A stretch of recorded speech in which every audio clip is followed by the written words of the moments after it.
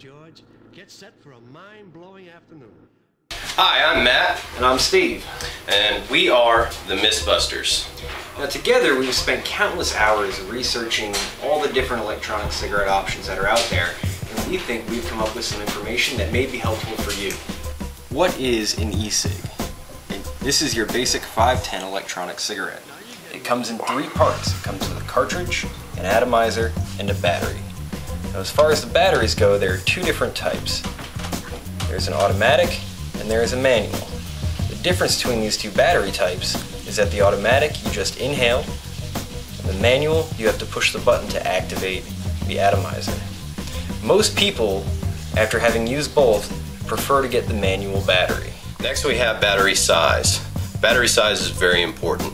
It determines the battery life during usage. For smaller batteries, like this is a blue or a 401, you're going to get maybe 1 to 2 hours battery life after this, after you've broken in the battery. For a standard 510, you will get about 2 to 4 hours, and for the Ego, you can get anywhere from 6 to 12 hours.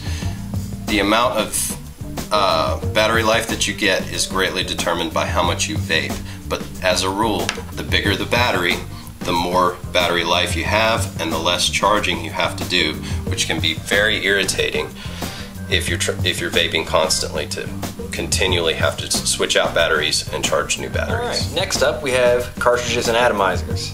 Alright, there are two basic styles when it comes to atomizers. You have your basic atomizer and cartridge combination, and then you have your cartomizer, which is the two put together.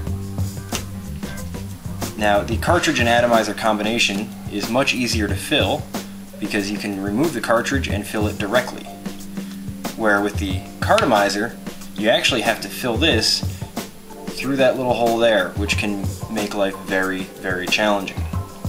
Now, beyond these two, in the smaller variety, you have your pre-filled cartridges, which, you know, they have much fewer flavors, and they are also notoriously more expensive.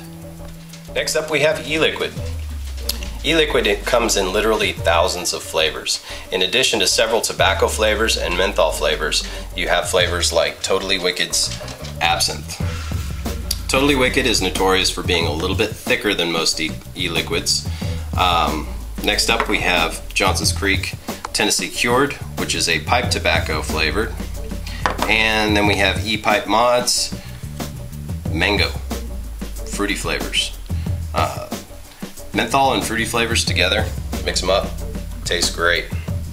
Also, there are two different types of e-liquids. There are PG-based e-liquids, which is propylene glycol, and there is VG-based liquid, which is vegetable glycerin.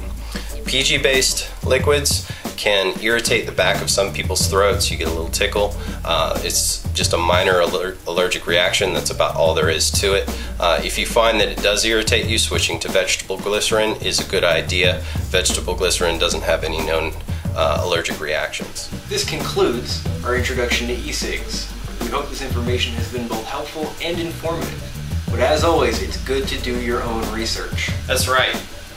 The e-cig forum has a fountain of knowledge just waiting for you to discover it. It can tell you pretty much anything you need to know about e-cigs, as well as the MistBusters forum coming soon. Thank you for watching the MistBusters. Now you're getting with it.